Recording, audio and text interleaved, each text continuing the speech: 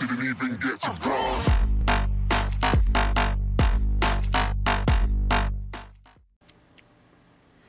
Hey guys, Dave here. Hey, we're going to take a look at this Onguard.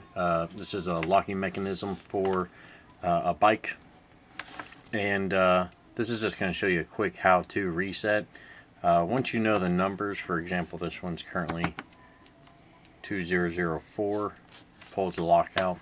You're going to twist this once you take the lock out, twist it until it turns and stops. At this point, you can change the number 1993.